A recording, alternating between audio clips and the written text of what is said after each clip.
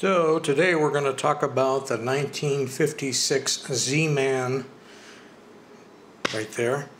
It was one of the first programmable, electronic programmable toys, and I'll show you some patents and other information to prove that. First, let's do a slight demo. It should be figure eights.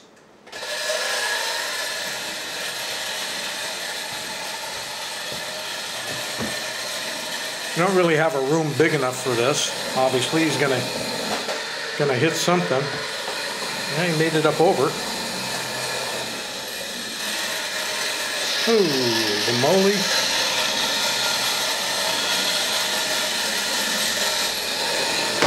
Okay, got time to save the Z-Man. Let's go into the other room. So hang on.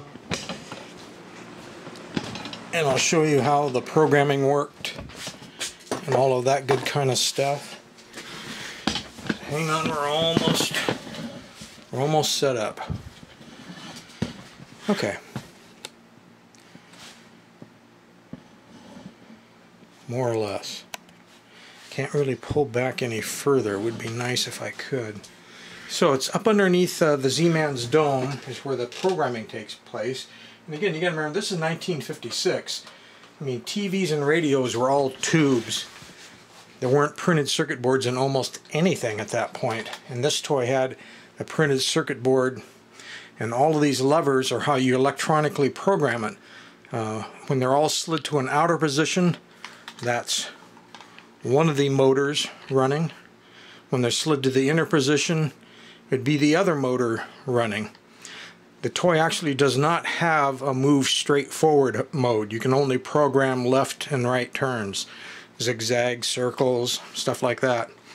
Now this toy is in rather poor shape because originally it had some spring-loaded missile launchers here, and these are geared to the rear wheels, so as the rear wheel turns, this will spin around and it could activate and launch the spring-loaded missile, for example. And also you can see part of this piece is broken off here too. So like I say, to move it, you just simply to program it, you just simply slide these. Like if I take, I'll leave 2 up, 2 down, 2 up, 2 down, 2 up, 2 down. I'm just going to alternate them here. So then we'd have an alternating zigzag pattern. Now what drives the sequencer, there's a little wiper. You can see a little wiper in there. That goes around when the car moves, because it's geared off this rear wheel. See this gear and this? So as the car moves, that moves that wiper, which may or may not be showing up in the video. But it moves that wiper around to the different sequences. And like I just explained, whether they're in or out, there's one motor or the other. There's no position, even in the patent I checked, for going forward. The toy was meant to literally go left or right.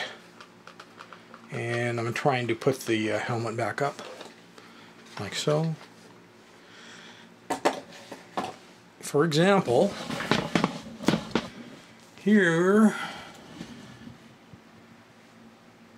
I'll put 2 links down below to the Alphadrome website where I have all this information I'm showing you right now posted, plus I have a patent section on Alphadrome, and I have the complete patents showing the wiring and a total description of how the toy was intended to work when it was patented by. Actually, a patent was granted in 1957, but the toy was for sale in 1956. Sold as Z-Man the Brain. But the interesting thing about this one is it's showing different ways of setting those switches we just talked about, whether you want to do left-hand circles or right-hand circles, or whether you want to do a pattern like this, or the figure 8 like we just did out there. And they explained that it takes a minimum of 6 switches to do a complete circle. So they explain different ways of doing that kind of stuff. There's an early ad copy for it. There's a full color one where you could get it for 11 bucks. That was a lot of money back in 1956, 11 bucks. Some of the patent drawings, but I have the full patent with the text and everything, just not in this link right here. showing the battery hookup, the motor hookup, all that kind of stuff. Pulled some pictures off the web showing what the bottom would have looked like when it had the cardboard inserts covering two of the areas. Some of the different boxes. Normally, if you bought it from Sears, it would come in a plain brown box. So this would be like if Ward's or somebody was selling it, I guess. Here's the Sears box. They always did that with their toys to save money.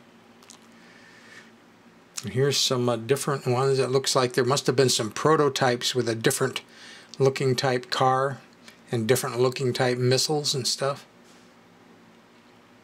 But that would be the Z-Man. And like I say, that dates back to 1956. As far as anyone knows, or as far as I've been able to find out, that's the earliest record of a mass-produced programmable toy, electronically programmable toy. Now, don't get me wrong, mechanically programmable things like music boxes and on like that, using punch cards and discs and all kinds of things, had been around for more than 100 years before this. But as far as a mass-produced toy that is both mechanical and electrically controlled, because you're moving all those switches, this is considered to be the first. So there you go.